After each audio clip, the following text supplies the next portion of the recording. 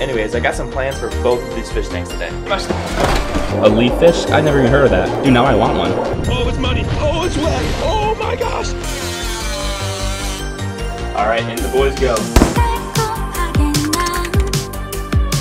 Why is it snowing again? I'm back from my Florida trip here, but it's gonna take me a hot minute to edit those videos, so just stay tuned for that. You might as well subscribe so you don't miss those videos when they come out here in the next few weeks. I'm hoping to just grind them out as fast as I can, but I do want to take my time and make them good. Anyways, I got some plans for both of these fish tanks today. But since it is snowing, and it is currently March 13th, I don't think we're gonna have much snow after this, so I gotta enjoy it one last time. Let's get my stuff. I was trying to be funny and hit my head in the garage, but I completely missed, so we're not even gonna try it anymore. Anyways, let's grab this sled. This is the best sled on the market. Just look at this thing.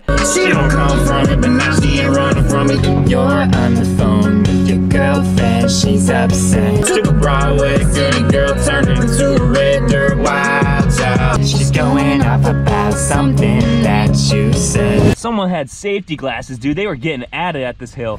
Yes, sir. Oh my gosh, we're getting some speed. Oh my gosh, I'm getting sprayed. Oh, it's muddy. Oh, it's wet. Oh my gosh. Dude, it's literally all water right there. Oh my goodness. Look at that, guys. Just literally a puddle of water. I wonder if there's any fish in here. But it is pretty deep. Someone also, that was probably the person that had the safety glasses, dude. They freaking broke their sled. Little point of view. Woo! Oh goodness. Oh my gosh, there's a hay bale. Oh goodness. Oh, the sled, oh my gosh. I'm literally completely soaked from that puddle. Now that that mess is over with, let's go to the fish store. I just stopped at the store and got this acrylic sheet to make as the lid for a Larry's tank. We're gonna have to cut it just a little bit more for the filter and a little spot to like feed them, like, you know, like little Salt Bay action. Anyways, I'm at the fish store right over there and we're gonna go pick up a new fish and I think a new plant. That's my idea in mind. I don't really know what fish I'm gonna get. I have somewhat of an idea, but I'm gonna look around first. Dude, I've never heard of that fish before. Look at how sweet it is though. A leaf fish? I never even heard of that. Dude, now I want one. I don't know what that plant is, but that looks really cool. I'm gonna ask about it. Dude, that is the freaking coolest looking betta fish I've ever seen. Too bad it's sold though. But what I actually came here to look for is these guys right here, the German rams. I don't know why, but I find such a fascination with these fish right here. They just look so dang cool, dude. And I want them really badly, but I gotta make sure they're like compatible with my tank first. Well, we just picked up what we wanted. I got this plant. I don't even know what the frick it's called. I was in there, but I completely forgot already. But it looks cool, so I bought it. Anyways, my boys right here, I got two German rams. They look so cool. I don't know why. They're so expensive. They're 15 bucks each. But I just wanted them so bad. I don't know why they look so cool. When I first bought the rest of my fish, I saw these guys and I was like, I am going to get these guys one day. And today is that day. I spent a fat rack on fish, 30 bucks for two fish. I've never done that before, but they look so dang cool. Here we go, guys. Their names are Raphael and Leonardo. Let's put them in the tank. Time to let our friends sit there for approximately like 20 to 30 minutes while I try to cut this thing. Safety first, guys. Let's go. All about safety on this channel.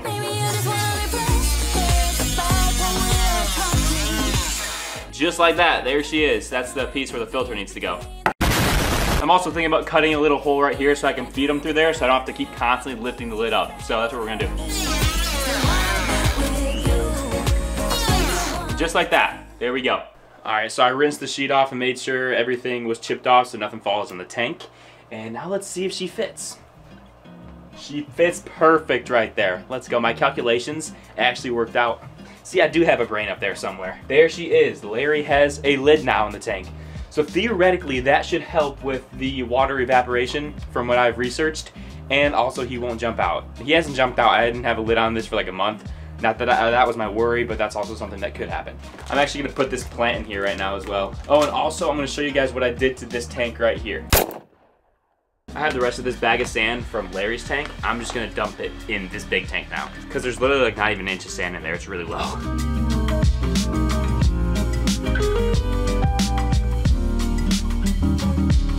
Now there's actually a nice thick layer of sand in this tank. See that brown sand right there? Yeah, that's how much it was. There was literally nothing. So yeah, there's actually sand, so this thing will have enough sand to root down there, which is why I added more sand in the first place. But yeah, let's get this dude in the tank. Like I said, I completely forgot what he's called. That's just completely my bad. but we're gonna send them in there. It's very grass-like. It kind of looks like seaweed in a lake, which was kind of my aim to go for like a very natural feel. But I guess I'm just gonna shove it in the sand. I don't really know, maybe. Okay, that thing actually looks so freaking sweet in there though. I really hope he lives because I would like to replace all these fake plants with live plants, but we're just gonna test it out real quick and see how this guy does. We're gonna add some root tabs in there as well to help him grow. Actually, I'm gonna freaking find out what plant that is so I can see the proper way to care for it. Okay, it was a Mayaca Vendelli. I can't find any info if they need root tabs or not, but I'll probably just throw a few in there just for good measure. And I also have this water fertilizer right here that I'll probably throw in there as well. But I'm gonna replant it and try to separate them a little bit because it said not to just put them all together in a big clump, which I just did. All right, there we go. Made a little gap between them all. Ready to get the boys in. All right, in the boys go. Dude, they look so cool. From their tank, they had some little like lily pads and stuff in here. So I'm actually gonna throw these into Larry's tank. And maybe it'll grow and make some cover for him. Oh my gosh, Larry's eating them. So that's what that's looking like. There's some little lily pads up there. I don't know how well it's gonna grow, what it's gonna do, but I figured I'd try to give them some cover because I know they like tanks like that with like stuff over the top, or I've at least seen people do it sometimes. But now we got the boys right there, the German Rams. Look at that, dude. They just look so cool. I don't know why I love them so much, but just something about these little guys I just love so much. They are so dang cute. So look at those two guys just digging around right now. I'll give you guys updates on how they're doing in future videos, but yeah, that's all I got right now. Got some new fish, got some new plants, and did some work on Larry's tank over there. So yeah, there we have it. It's March 13th, still currently snowing. I finally got Larry a lid on his tank, and I got those two new German Rams, which are super awesome. I've been wanting to get them ever since I saw them at the store the first time, like 2 or 3 months ago. I don't know how long ago. I think it was in December. Yeah, it was in December. But anyways, I'm really hoping the snow can go away like ASAP, and the spawn can start hitting here probably the next 3 weeks. I'm assuming the start of April, things should start warming up, the bass should start biting, and things should be looking good for this spring. Hopefully I can catch a 5, 6, 7 pounder. I don't really know what's going to go on, but I'm hoping I can break my PB. As you guys know, I did last year. That 5 pounder I caught on an ice fishing rod. Still an awesome catch to this day, but I'm really hoping that I can break it this year. Anyways, that's where I'm going to end this one. If you guys did enjoy, be sure to leave a fat thumbs up, and stay tuned for the Florida vids that will be pumping out here in the next few weeks. And as always, folks, fish with passion. Can somebody come and save me? I just wanna know. I wanna know.